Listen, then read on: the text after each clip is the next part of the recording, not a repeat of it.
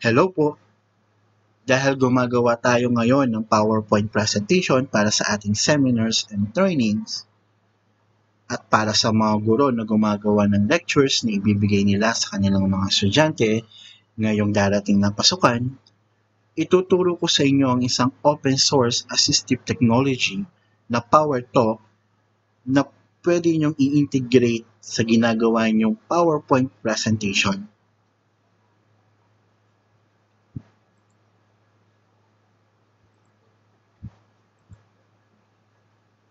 So ano ba ang mga features ng PowerTalk?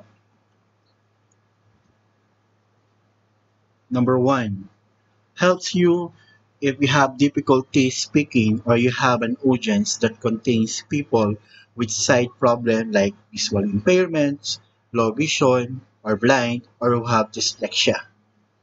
Number 2, helps you to access presentation when there is no speaker and you are partially sighted.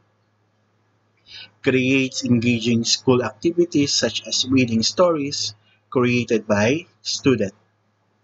Simple to use as you select a presentation and it runs in PowerPoint as usual.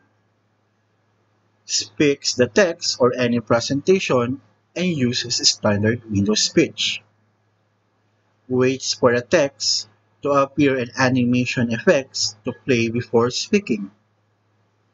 Will speak hidden alternative text for pictures, graphics, shapes, and text. Lets you add instant narration to presentation without the need to record speech. At para ma-download nyo yung mga kinakailangan nating software application, i-type nyo lang sa inyong address bar ang https://tinyurl.com/powertalk2020.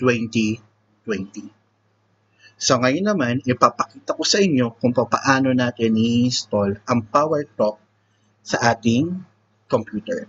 So kapag na-download nyo na ang installer, select lang ang installer and then i-press ang enter. So hintayin lang nating lumabas ang installation process para malaman natin kung ano ba yung sunod natin kailangang gawin. Kapag lumabas ang tanong na do you want to allow this app from unknown publisher to make changes to your device, i-click lang po natin ang yes. Then, click next. Click next. Then next. Then, dito sa pag-select ng additional task, meron tayong mga option. So, pwede tayo mag-create ng desktop icon, create a quick launch icon or launch icon, then use PowerTalk when opening PowerSlideshow.pps files, and pwede nating lagyan ng check yung use PowerTalk when opening PowerPoint presentation or yung .ppt files natin. So kapag na-set natin kung ano yung additional task na gusto nating iset sa ating PowerTalk, i-click na po natin ang next. Then, i-click na po natin ang install. Ang kagandahan po sa PowerTalk, maliit lang po yung file size niya, so madali lang po natin siyang mai-download, madali lang po natin siyang mai-copy, and then napakadali po natin siya mai-install. So kapag complete na po ang installation ng ating PowerTalk, so meron ulit tayong dalawang option kung ano yung sunod natin gagawin. Meron tayong viewreadme.htm and then yung launch PowerTalk with a demo presentation. So i-uncheck ko po sila parehas. Okay. Then depende pa rin po sa inyong preference kung ano po yung gusto yung sunod na gawin. Then i-check natin kung successfully po na-add sa list of programs and softwares po natin na naka-install sa ating computer. Then, tingnan po natin yung PowerTalk settings. Yan po. So, use PowerTalk to narrate these files when opening Windows. So, pwede po natin checkan yung PowerPoint slideshows and then yung ating PowerPoint presentation. Then, click OK. Then sa ating sample PowerPoint na gagamitin,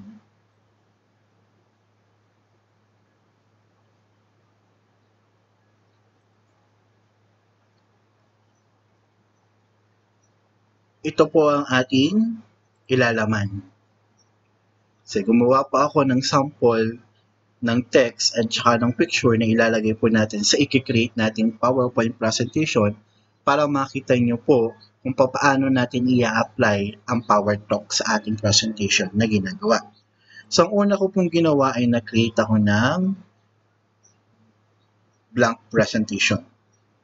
So, i-copy-paste ko lang po ito.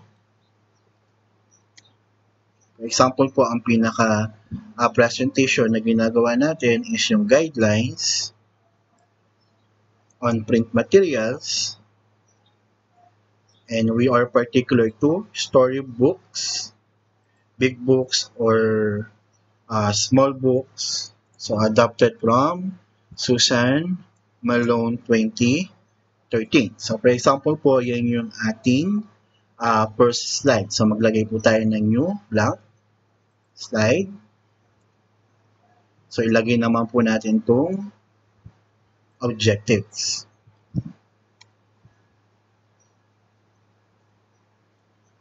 So, copy-paste.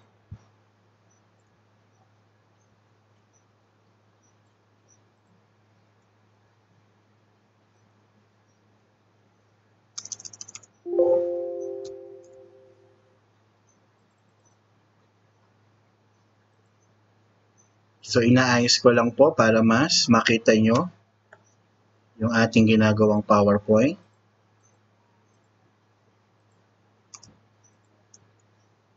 Okay po.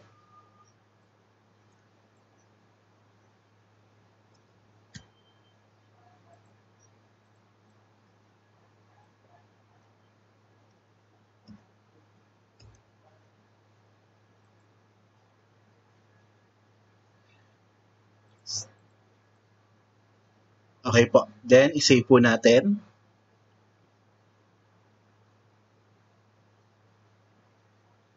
Then, mag-browse po tayo kung saan natin isi-save.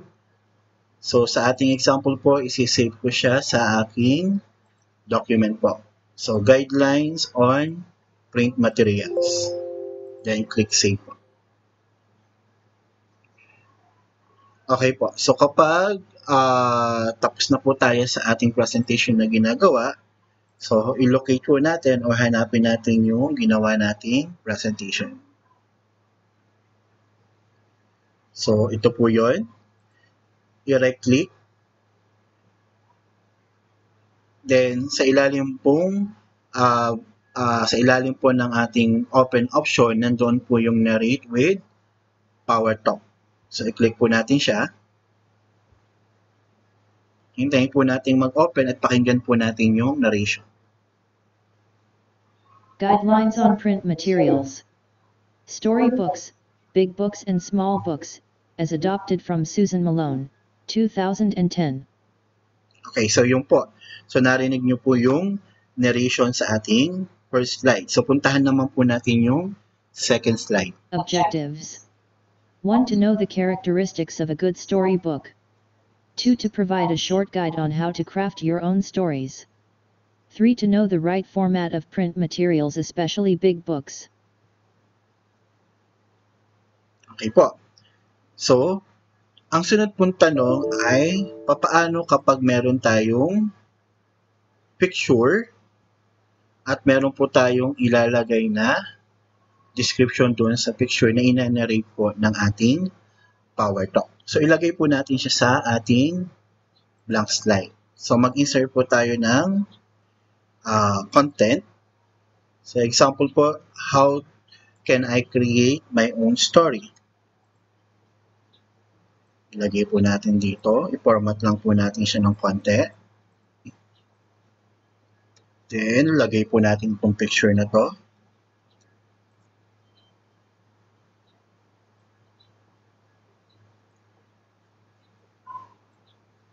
So, halimbawa po, may narration po kayo dito sa picture na nilagay natin. So, papaano po natin siya lalagyan ng narration? So, i-right click po natin yung image. then format picture, then dito po sa size and properties, makikita nyo po yung alt text. So, pwede po natin siyang lagyan ng title. So, example po, sample. Then, lagyan po natin siya ng description. So, kung ano po yung ilalagay natin sa description, so yung po yung ina-narrate ng PowerTalk. So, halimbawa lang po yung aking ilalagay. These are the following steps to create your own story. So, pwede din po kapag kayo ay gumagawa ng story, so instead po nalagyan nyo ng text para ma-improve nyo po ang listening skills po ng inyong estudyante. So, pwede nyo pong lagay lang po ay picture, tapos lagay nyo po ng alternative text para hayaan na lang po natin si PowerTalk na magkwento at makikinig lang po yung ating mga estudyante. So, kapag tapos na po, so, pwede na po nating i-close yung panel pong ito. Then, i-save po natin. I-close po natin yung files. Then, i-right-click ulit natin yung file na sinave natin kanina. Then, narrate with PowerTalk. Guidelines on print materials. Storybooks, Big Books and Small Books, as adopted from Susan Malone, 2010. Objectives. 1. To know the characteristics of a good storybook. 2. To provide a short guide on how to craft your own stories. 3. To know the right format of print materials, especially big books. Then, tingnan nyo po maputi yung mangyayari sa ating third slide. How can I create my own story? These are the following steps to create your own story. Okay, so narinig nyo po na meron tayong narration kahit wala po tayong nakalagay na text na binasa po ng ating narrator. So, paano naman po ang gagawin natin kapag may mga notes po tayo na gusto nating ipanarrate kay PowerTalk? So, ang nakita ko pong pwede nating maging solusyon na meron pong narration pero hindi po nakikita or nababasa sa ating slides yung ipananarrate po natin kay PowerTalk. So, gumawa po tayo o mag-create tayo ng text box. Halimbawa po dito sa third slide natin, mag-insert tayo ng text box. Ilagay po natin dito sa ilalim. Then, i-copy po natin. Example po ito. Delete ko lang po rin picture para hindi ko po siya makopy. Then, copy-paste po.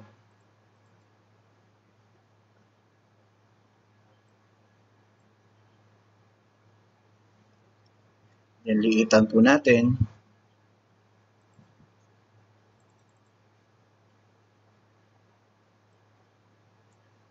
Then, para hindi po siya makita, kailangan po ang kanyang font color ay gawin natin puti. Then, save po natin. Then, tingnan po uli natin kung anong mangyayari. Guidelines on print materials. Storybooks, Big Books and Small Books, as adopted from Susan Malone, 2010. Objectives. 1. To know the characteristics of a good storybook. 2. To provide a short guide on how to craft your own stories. 3. To know the right format of print materials, especially big books. How can I create my own story? These are the following steps to create your own story. Know the characteristics of a good storybook. Only one idea per page. Predictable. It is about people, places, and activities that are familiar to the learners. Text is big for shared reading. The picture must be big enough. The picture relates to the text. The picture is followed by text. In other words, make it simple. Okay, so yun po. So, narinig nyo na may narrate si PowerTalk na hindi naman natin nakikita doon sa ating slides. Okay, so yun po yung tips na pwede ko pong ibigay sa inyo na gamit ang PowerTalk. So ang sunod pong question ay papaano po kapag ang gusto ninyong boses ay boses po ng lalaki, okay? Boses po ng babae. So depende po yan sa kung ano pong speech po ang naka-install sa inyong computer. Sa akin po kasi, ang nakasave po ay si Zira. So i-open po natin yung narrator para makita nyo po kung ano yung mga voices po na naka-install sa inyong computer. Okay, sorry, Narrator hindi po pala dialog. to. Okay. Okay, so Taskbar pane. balik po Narrator. tayo. Exiting narrator. Narrator setting.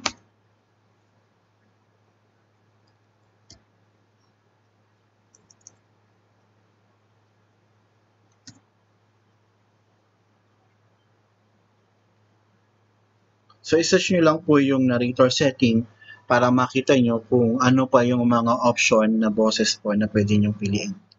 So, pag na-open nyo po yung narrator setting, so dito po sa personalized narrator voice, dito yung makikita yung kung ano yung mga choices nyo. Sa akin po, ang naka-install lang po ay si Microsoft Sierra Desktop. So, kaya yun lang po yung boses na pwede ko pong may apply gamit po ang PowerTalk. So, yun po. Kung paano po tayo makakapag-insert ng narration sa ating ginagawang PowerPoint presentation. Ang kagandahan po nito, kapag ibinigay nyo po sa inyong mga estudyante, install lang po nila yung PowerPoint. At kapag inopen po nila yung mga binigay nyong mga PowerPoint, like yung lectures po na nasa PowerPoint, so pakikinggan na lang po ng inyong mga estudyante, aside po sa binabasa, so meron po silang napapakinggan na boses, so parang feel pa rin po nila na sila ay nasa loob po ng classroom at meron pong nagtuturo na guro. So sana po ay makakatulong ito sa inyong paggawa ng inyong PowerPoint presentation. So wag pong kalimutan, mag-subscribe po sa aking channel. Click subscribe button po. Salamat!